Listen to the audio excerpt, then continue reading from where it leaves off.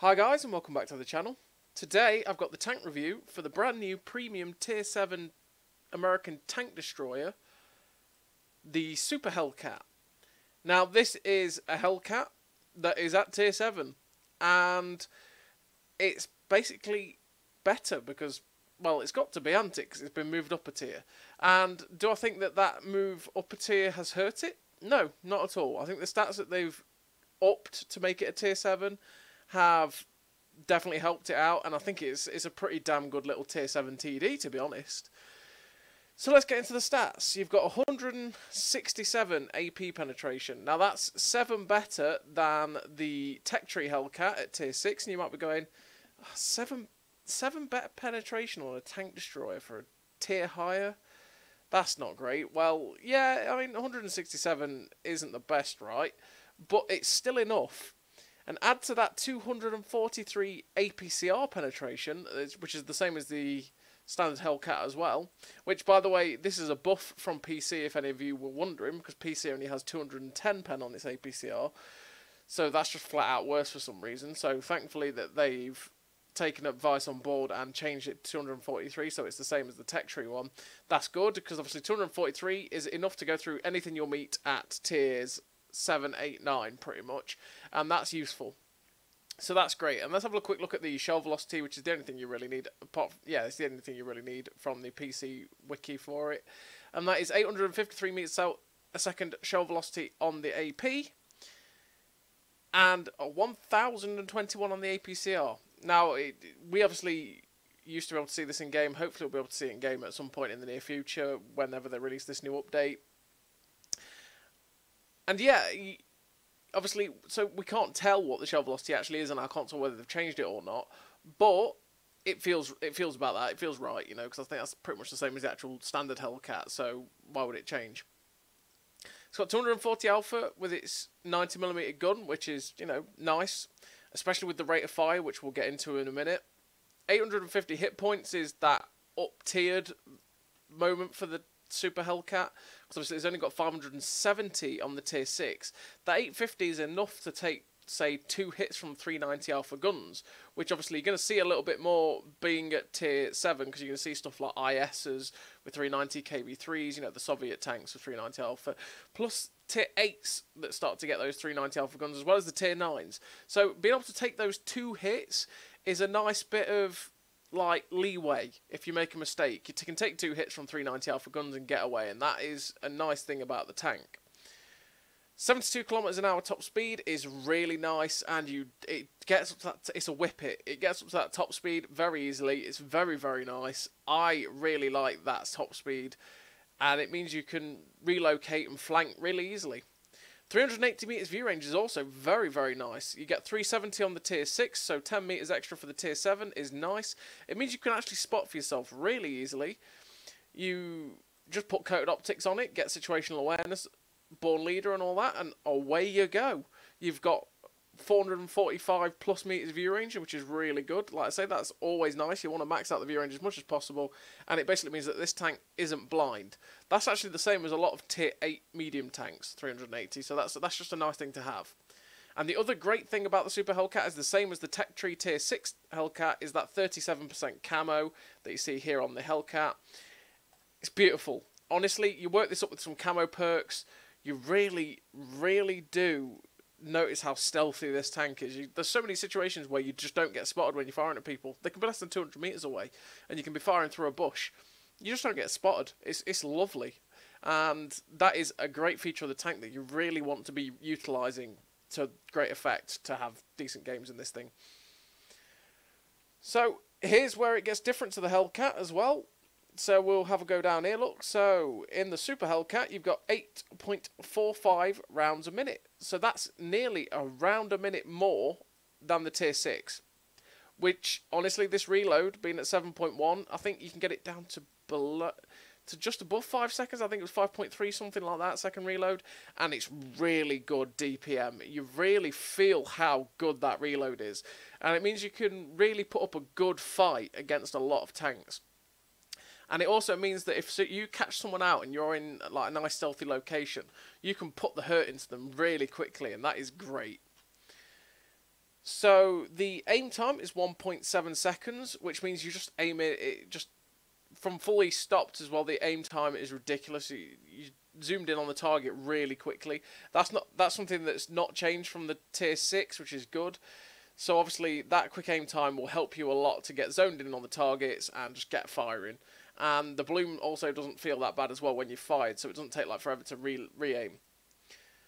A buff from the tier 6, you've got 47 rounds of ammo, which is, again, it's great to have, because it's quite often you run out with 30 rounds of ammo in the tier 6 Hellcat. I ran out a lot in the Hellcat when I used to play it. 47 is lovely. That extra 17 rounds really does make a difference. You got 0.35 accuracy, which again is not changed from the tier 6, but that 0.35 is really nice, especially with 6.0 accuracy. It just means that you can get it down to about 0.27, something like that. And yeah, it means it's super duper accurate. That's great. 10 degrees of gun depression is lovely. That means you can utilize so many ridge lines. It's great.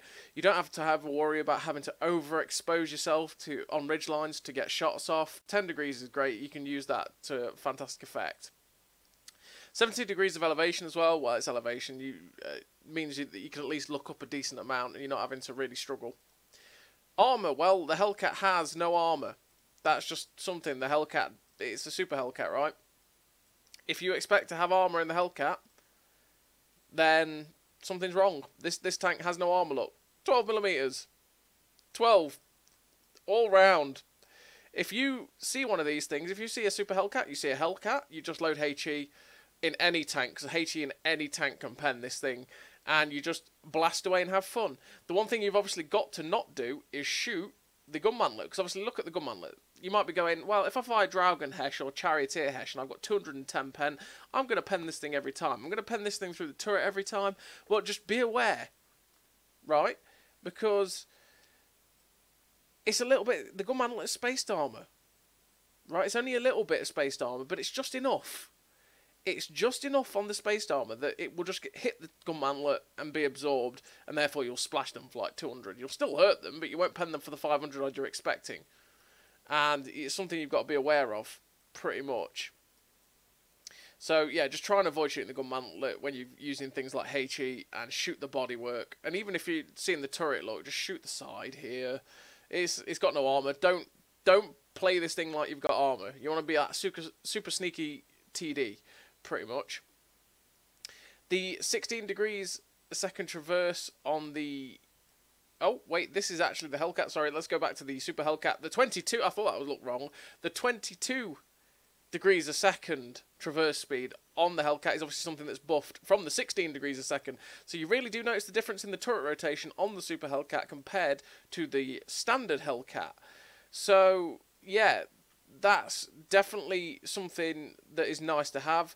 Obviously, you could have the rapid aim skill on your crew to make this better, but I mean, you'd probably make it only go up to about 24, 25 degrees a second, which again is really nice and noticeable for a turreted TD, but it is a turreted TD, so you don't really want to be relying on having a really quick turret. You want to maximise the other things about the tank, and we'll get into that when we see the crew skills. Like I say, 380 metres view range, lovely. 460 horsepower, which gives us 23.54 horsepower per tonne.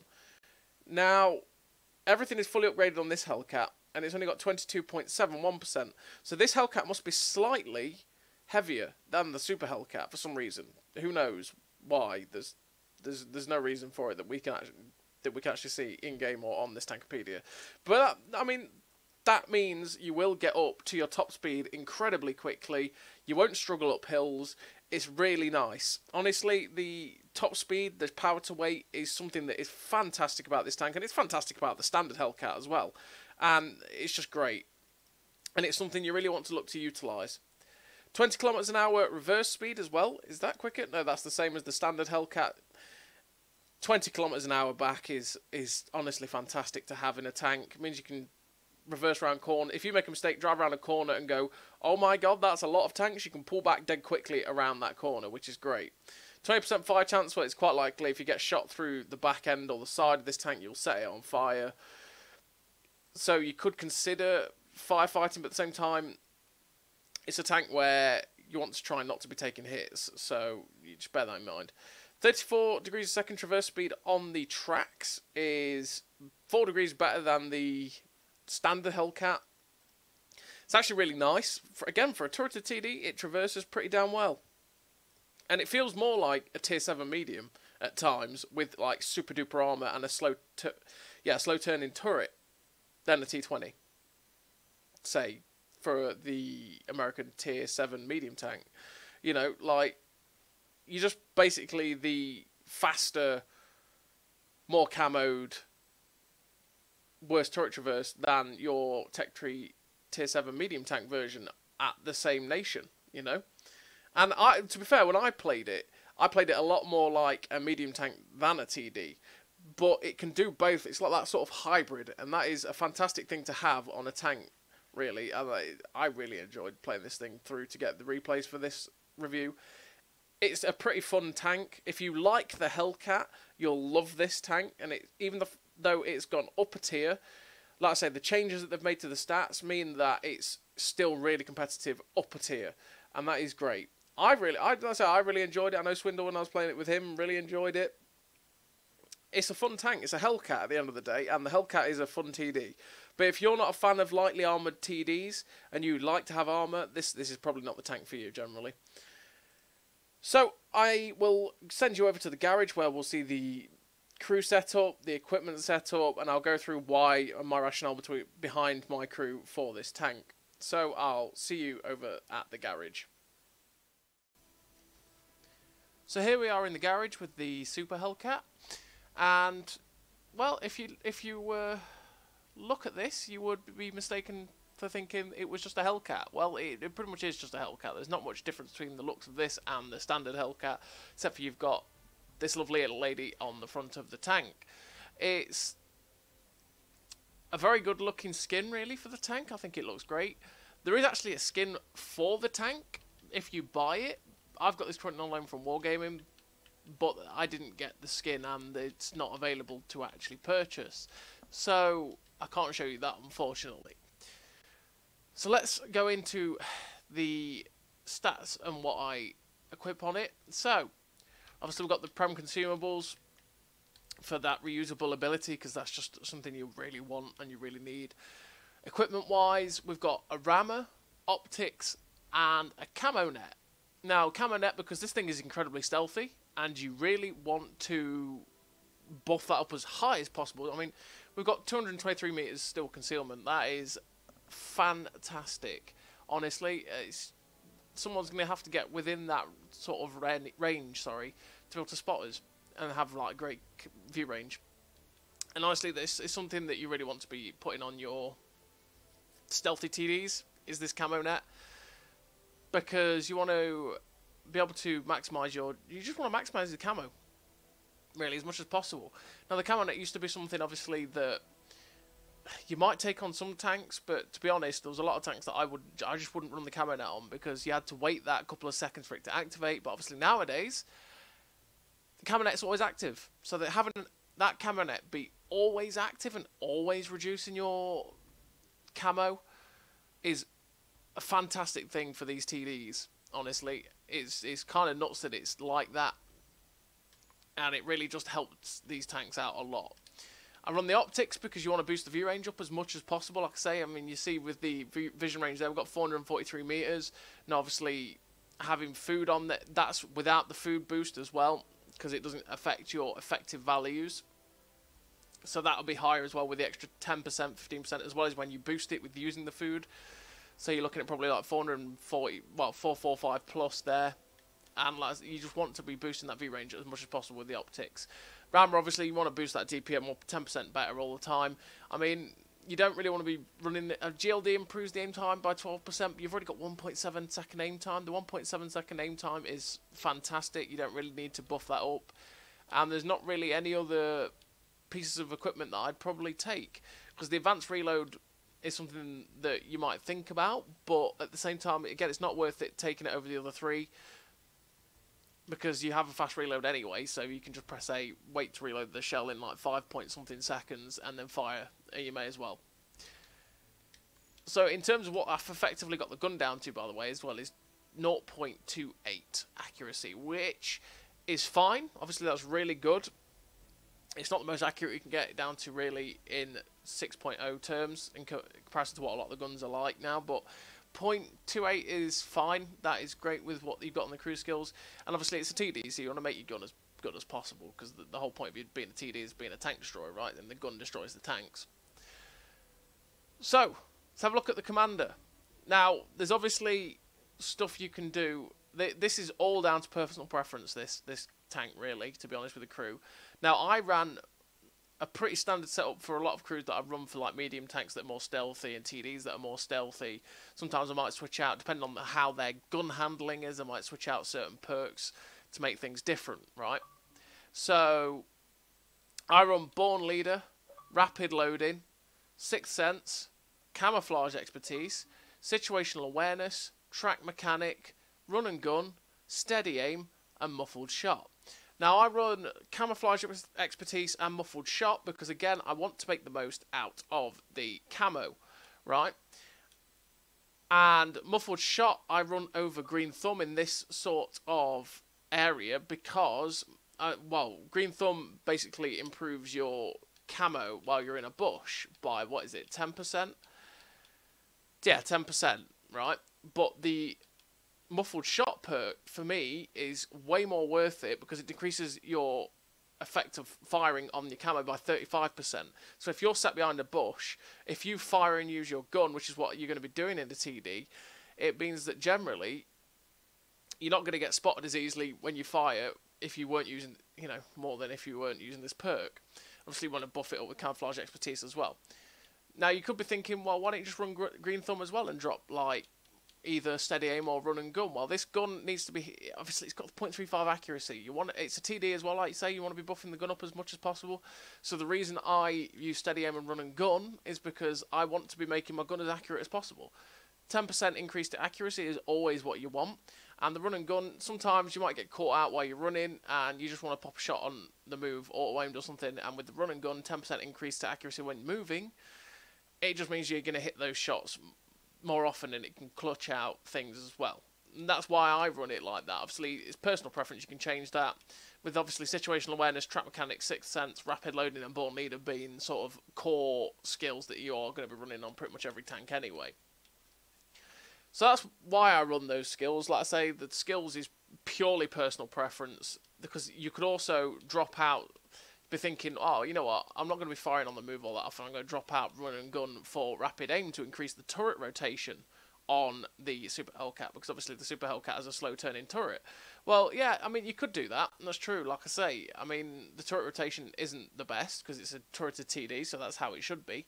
So if you want to make that turret rotation better, use Rapid Aim. Honestly, it's up to you. It's personal preference, but I'm not too fussed about the turret rotation. I expect it to be bad, therefore I buff everything else about the tank possible with this. In terms of shells, by the way, I run 25, 20 and 2. It's got a fast reload. You do burn through these shells quite quickly. You will feel it.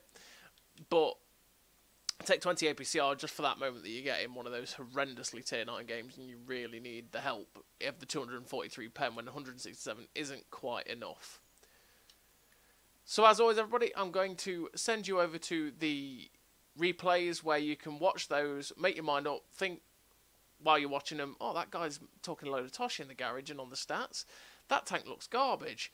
Or you can watch it and think, oh, he's talking it up, and to be fair, it looks really good. It's up to you. Again, it's whether it's your kind of tank.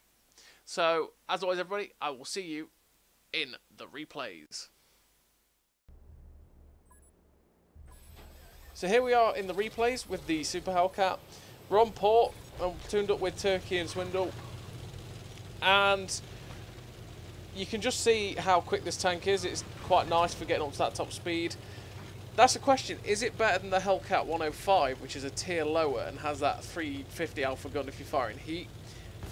I'd probably say it's on a par, but the Super Hellcat is very accurate compared to the Hellcat 105, but the Hellcat 105 just has that mean alpha. But obviously there's a lot of things about the Super Hellcat that is just better than that tank. And why I'm saying this is because I just saw the Hellcat 105 and I just thought about it. Obviously, the Hellcat 105 has that sort of even worse turret traverse, the dispersion values like that, just the gun that's worse but has better alpha, all those sorts of things. And obviously, I like the Hellcat 105 because the 350 alpha that you get on the heat rounds is just dirty, and it's really nice to have. But yeah, this tank is still good though, it's good fun. If you've got the Hellcat 105, would I say that you definitely need this tank? Well, probably not, because you're going to get the same flavour of tank, really, in a premium tank anyway. So I've taken up this aggressive position on port here, because from here you can get good shots along this line here of people that sort of camp in these areas, like where this Borsig that was shot earlier on, the buggy, the T-29 that's hulled down. You never know, we might be able to get shots if they try and push out. And it's just all of a waiting game, really, to see if we can get shots at these guys. This T-29 is hull down, which, yeah, is a bit of a pain. And he's looking upright. I'm unspotted there, and you see the shot words pass. And it was kind of like, that guy's looking directly at me. That's suspicious. And I thought, no, he's going to take a shot. I'm going to pull back. And it's actually because I didn't realise that basically the whole team is along this D line, and I'm the one that's in front of all of them. So they were all spotted behind me, which obviously shows you just how good the camo is on this tank. They were all spotted behind me, and that meant that he was shooting at them, but was actually shooting at me because I was unspotted in front of them all. Pain. We come around this corner, we get some shots into this Leo, we shut him down with the great rate of fire, and now there's a challenger. And I'm going to try and track this guy, we pin him in place, he uses a repair kit, gets round. Now obviously, I don't want to be here because look at their team, where their team is now. Try and pop a shot, free aim at the Cromwell, he ends up penning me, but I'm off because their team is all in this area. My team's all towards where I'm running away to now.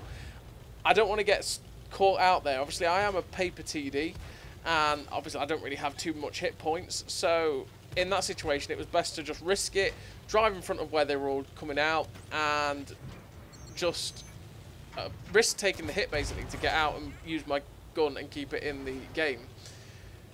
So we get a nice shot into that Cromwell as he drove up on the bridge. We're trying to see if we can get a shot at this T-29, but he's in an awkward spot. Try and pot shot it into the top of his turret. It actually ricochets. I mean, obviously the T-29's turret is a hard one to pen, and we're just going to go after this 25 TP here and shut him down, and hopefully get some more flanking shots at these guys as we come around the corner. So we've got a T-34-100 at the end of the road. We get a nice shot into him. I'm going to pull back behind here so that he doesn't get shots at us, basically. And now we're unspotted. We can poke out and do what we want. But they've actually run away and gone towards, I don't know if that's Swindle or Turkey because they're both in TDs. They've gone towards one of our platoon mates anyway. And it's like, okay, I need to get out. I need to get closer, sorry, and get more damage out of these guys.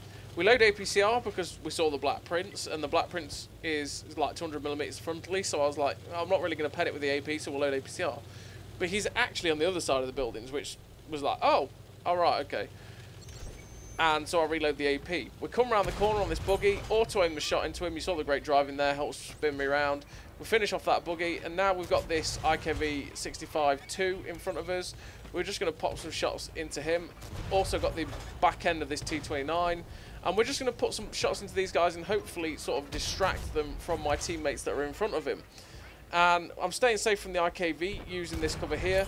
And the IKV goes, "Get down, Mr. President," and saves the T-29. Which I'm pretty sure he didn't mean to do. We actually missed a shot on the side of the T-29's turret.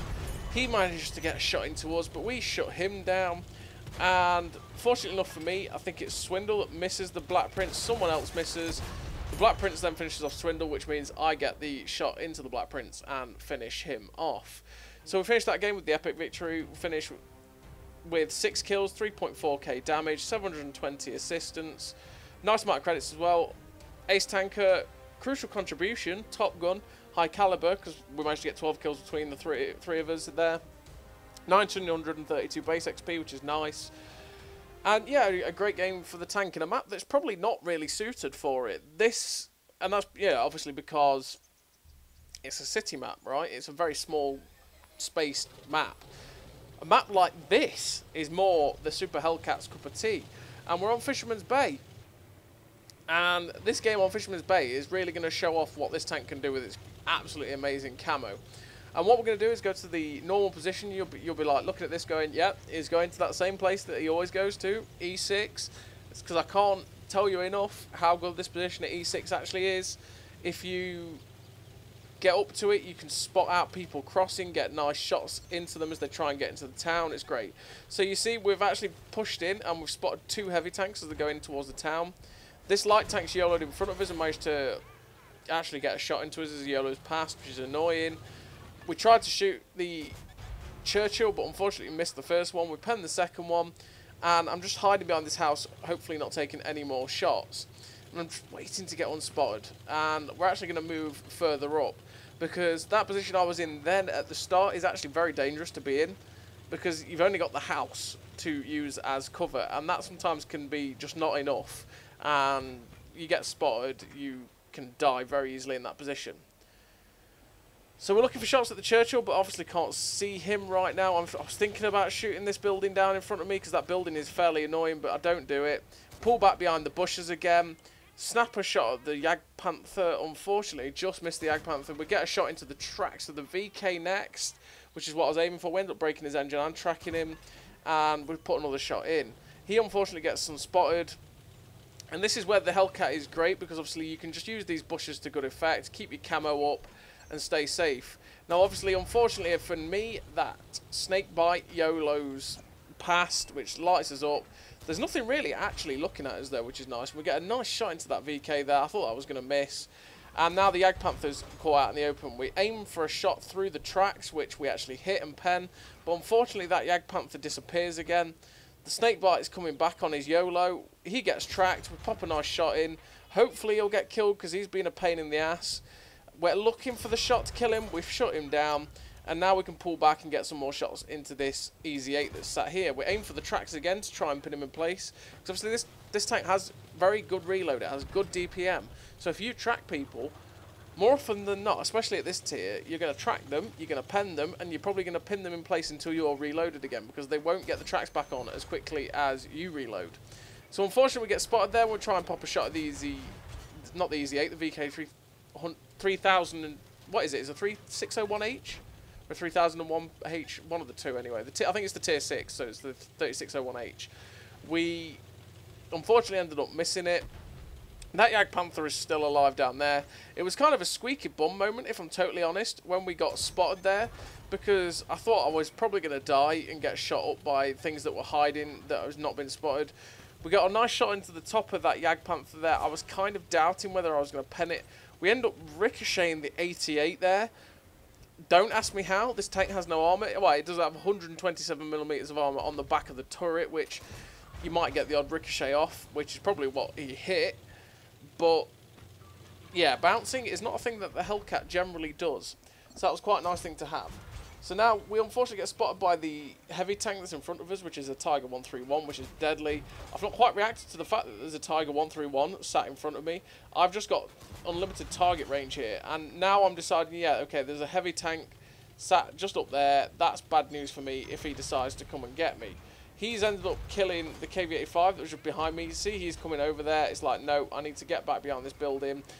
And we're just going to keep pummeling shots at this British Bulldog, because he is, at the minute, holding up our team as they're coming out the town. Unfortunately, we end up missing there, so we're boosting the food here to boost the view range, keep him lit, and hopefully get the accuracy a little bit better. We kill him then, and we've now got some shots at this Tiger 131. We get a shot into him, pull back behind the building to stay safe. And I'm just looking to see if I've got shots at the artillery. I don't quite have the shots there. I'm just turning myself now, because I want to basically keep poking to get shots at that guy. I'm looking to see if I can get shots at this stern, but that big rock's in the way. And I actually think the Tiger 131's now no longer looking at me. He actually ends up shutting our friend down, which is kind of awkward, because I was wanting to use that distraction to go and put some shots into him. But we're just going to hope that he drives out. And he actually, fortunately enough for me, he does. And we don't actually pen him there, we just track him.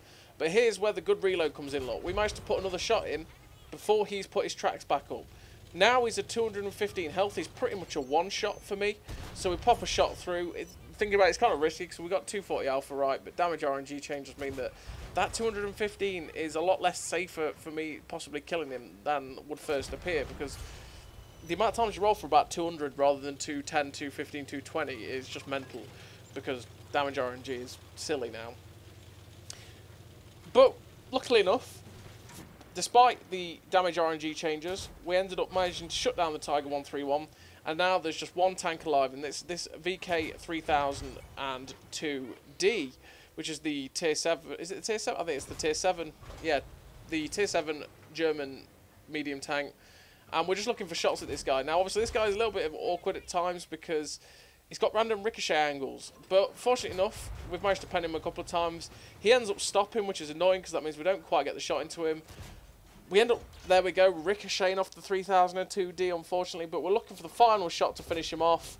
And it flies true and finishes off that German tier 7 medium tank. And that was another nice game for the Super Hellcat. Showed off just what the gun can do at range. Showed off the good camo of the tank, the good mobility to get into the positions. And just generally a nice game for the tank. So we finished with 5 kills, 4.8k damage, 624 assistance, 115 credits made again. It's decent at making credits. Ace tanker, high caliber. That said, the 2.3k base. And the Super Hellcat, it's a tier 7 Hellcat that is just pretty nice to play generally. It's a decent tank. So as always, everybody, thank you very much for watching, and I'll see you next time.